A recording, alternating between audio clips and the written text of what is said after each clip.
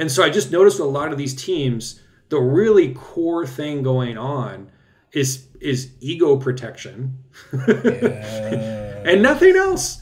And like you can come up with all these intellectual arguments on why actually, you know, but when you really talk to someone and you get down to the core, it's being okay with getting rejection. Hey, this is Michael Seibel with Dalton Caldwell. Welcome to Rookie Mistakes. We asked YC founders for their rookie mistakes so we could share them with you and help you avoid them. Here's the first mistake that was written in. In the beginning, when you're still figuring out your idea or product, get on as many user or potential user calls as possible, at least one per day and ideally multiple. It seems obvious, but it's something that we personally failed at in the beginning. Don't brainstorm ideas in a silo. You don't know what people want. We have all these ideas in our heads as founders about what people want that the moment they are subjected to reality are embarrassingly wrong. Like, there's nothing more humbling. There's nothing that makes you feel shittier than seeing real people using this thing that you built that you spent a bunch of time on and just like ripping it to shreds and not understanding it, or like using none of the features or clicking on the wrong thing. It's horrible. So you talking to users is like the inoculation against this spending inordinate amounts of time doing something that is completely irrelevant to your end users. Okay. So you're suggesting then that I take surveys, right? I mean, what's the most efficient way to learn what my customers want? I should survey them, right? So this may be offensive to some folks listening to this video, but I don't think that user surveys are that valuable when choosing a startup idea. Surveys are a useful way to get certain kinds of feedback. I would think of it as sort of micro optimizations or trying to choose directions, or say you had four names for a company. You want to choose which name was the best of the four choices. Yeah, great, run a survey. But when you're looking for fundamental truths or you're trying to find your first customer or market validation, you want to be harsher or harder. Well, what does that mean? That means get someone to give you money for it. Do you see how it's a much higher bar to get someone to pay you money than to fill out a survey? Or to get someone to actually use your thing every day? Or to get them to install it on site? Think about how many products that we would all in a survey say, oh, that sounds useful. Like, oh, it's a very, very useful idea that you have, that you would never in a million years actually pay $1 for. I think the second thing about a survey that I've seen really be horrible is there's a tiny subset of your potential users who actually have expertise. They've actually tried 27 different products. This is actually a really important problem for them. But if you treat everyone you talk to the same and they fill out the same questions, so you never get exposed to the expertise. And the best example I saw of this was early days Airbnb. Airbnb did this fun thing to get users in the very early days where they offered people who were putting their homes online for rental on other platforms free digital photos, high-res digital photos, back when like digital cameras weren't a thing yet, in order to list on Airbnb. And then instead of hiring a photographer, they went out, they got digital cameras, they went out and they took the photos. And to this day, I still remember that there was one guy who they met, they took photos of his house. He loved the photos. He asked them, hey, do you want to sit down for coffee or tea or whatever? They started talking. And then he said, I've been renting out my house on all of the platforms on the internet for a decade. And I have a notebook of all of my notes on all the things they do bad and all the things they do well for the last decade. Do you want to see it? And it's like, so in the Dalton scenario A, he would have received an email survey. Like he would have signed up for Airbnb, not at a listing, not used it, and would have sent an email survey. Like, how do you like Airbnb? Suggest things to improve, right? In the real world example, they got a book of all the things they needed to do. And again, like, think about this. Imagine, you know these guys, the founders of Airbnb back in the day, the way they validated the idea was to ask people on a survey, or they did some user research, they did a user interview. Would you like to rent your home? Do you Yeah. see how what they could have learned from that is like this versus actually trying to get strangers to rent their home out to other strangers and all the like things that popped up trying to actually make the damn business work? Do you see how like they learned this much from that versus this much from writing a survey? Well, Dalton, it's not even this much. We're not it could be negative. Right? Like it could be negative. You're right. Well, I would never want to use that because it's dangerous. So you need like Done. Right? You don't make Airbnb.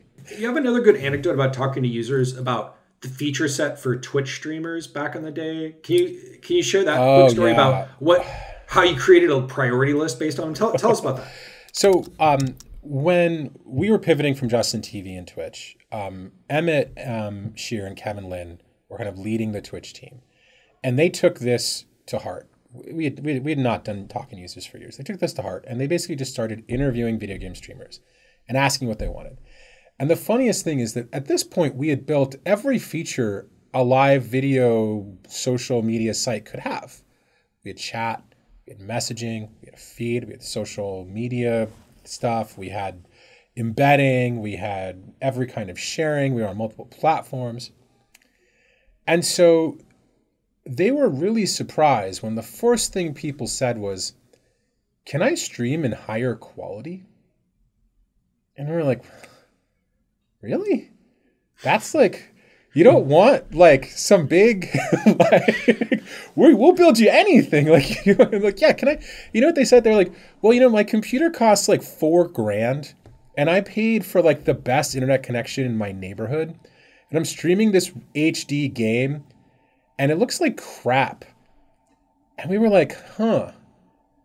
Well, because we built our own media server and we were controlling our own streaming, that was like an integer. Like that was like the easiest change you could ever make. And like it would cost us incrementally more, but it was like what? But like from a building product perspective, it was very anticlimactic. And so I think like 3 days later, like, we introduced like, higher, HD or something. And these people went crazy. They were like, first of all, they were like, I never imagined you could do this. Like, I thought it was some massive technical issue that was like, where you were screwing us for like a year just because it was too hard. And like, suddenly you fix it. And then two, I've never used a website where I talked to someone about it and then it got better. And so this kind of started a series of, in hindsight, what looked like extremely obvious things to build, right? One was, I want my stream to look better. Very quickly, two was, I'd like to make money, please. Like, can you help me make money? You guys don't you want a social network? Talk to users? Dude, don't you want to customize your page more with different colors and themes? It's like, no, but like, I'll run ads on my own stuff. He's like, what do you mean? It's like, oh, if you give me a button where I'll just run a video ad on my own users and I can make money, I'll click it. And we're like, but wouldn't that, what? And then once again, we already had video ads. Like, once again, it's like, fuck, like, that's not even hard to build. like the hardest thing was like, what should the button look like? and again, dude, you were experts. You were running Justin. How many years in were you at Justin? This was 5 years in. We were experts. 5 years into your startup. You knew everything about everything. But then you were like, oh yeah, I guess we should talk to some of our users. And they said a bunch of stuff that blew your minds that none of you would have thought. And not only did it blow our minds, like the engineers listening should appreciate it. It wasn't hard to build. Like we could make them happy so easily compared to all the other shit on our brainstorm list that was like, months long projects. And it was like, oh, damn. So anyways, clearly going a little deep helps. Putting yourself in a situation where you can have a deep conversation is way better than anything else. We touched on this, and I want to bring up a quote because we can dig a little bit deeper. A YC founder wrote in, a potential customer's opinion is not valuable unless they're willing to pay you or use the product regularly or share the product with their friends. They called this financial capital, pay you, time capital, usage, or social capital, give it to their friends. I think people really struggle with this because I think it's getting at the core of like a human condition thing, which is we want to be loved and we don't want to be rejected. And so, getting through all these layers of defense that you've created for yourself to protect yourself from rejection is really hard. And it's like, yeah, man, it's personal work. Like it's work you're doing in your head. It's not work you're doing in the external world. And so I just noticed with a lot of these teams, the really core thing going on is ego protection and nothing else. And like you can come up with all these intellectual arguments on why actually, but when you really talk to someone and you get down to the core, it's being okay with getting rejection. I always like to think about this a little bit like science. Like imagine that you're a founder. Oh, sorry. If you're a founder, imagine you're a scientist, right? And you could design one of two experiments. One experiment that actually tests your hypothesis and will give you actual information about whether your hypothesis is right or wrong. And another experiment that doesn't test the important variable at all. How many founders do we know who are never testing the important key hypothesis of their company? For the exact reason you talked about, because if I know that I'm wrong, my ego shatters, or my investors will hate me, or my co-founders will leave, or some other reason I've told myself for not just figuring out, is the thing I think true or not? And what I find so surprising is that some founders just, it doesn't occur to them to think this way. We had the Stripe founders come in and talk last batch. And we always get founders asking us about pricing. I got to discount my product, got to make it free early and da-da-da-da. And the Stripe founders said, we thought that startups had a problem accepting credit cards. We thought that all of the existing products out there back in the day were too hard to use and it's too much of a pain in the ass. So now we tested our hypothesis. We built something for developers that was a lot easier for startups to use, and then we charged more than the competition for it. Now, any scientist would say, okay, well, if we're trying to test this variable, charging more to figure out whether startups would use this thing, it seems like a great, just logical test. But for a startup founder, that seems like a crippling decision. And what I loved about the Stripe founders here is that they just went with the logical test. They kind of put their ego to the side and they said, hey, what's the fastest, most logical test that we can run to see if this thing is something that people want? Anyways, so we've talked about this problem, this mistake of are my users willing to spend some capital, any kind of capital on using my product? Here's the last one that I love. The last one is kind of sometimes what I call the terrorist user, or the user that you love more than they love you. So here's the quote from the YC founder. When the customer you're pitching says, we really love your tech, but we can't pick it up today because X, but we want to use it in our next project and we'll be in touch soon. This is a rejection. They don't want your tech. They said they loved it. They just want you out of their office. This is a don't call me, I'll call you.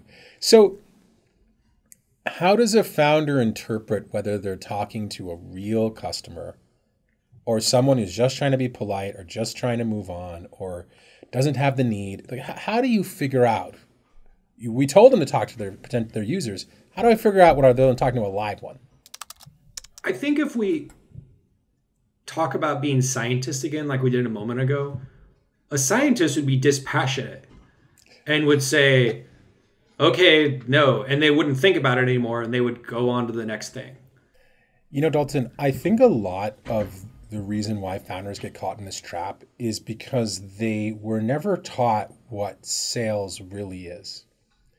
They were taught sales in the context of, I would almost argue, argument. I think what a lot of founders think sales is more like what lawyers have to do to convince a jury.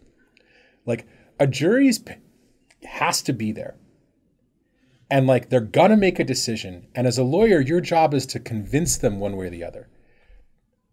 I would argue that the best salespeople convincing is really low on the list of what they're doing. Like, I might say convincing isn't on the list of what they're doing, right? I would argue that the best salespeople are spending a lot of their time doing two things: learning and filtering. Learning and filtering.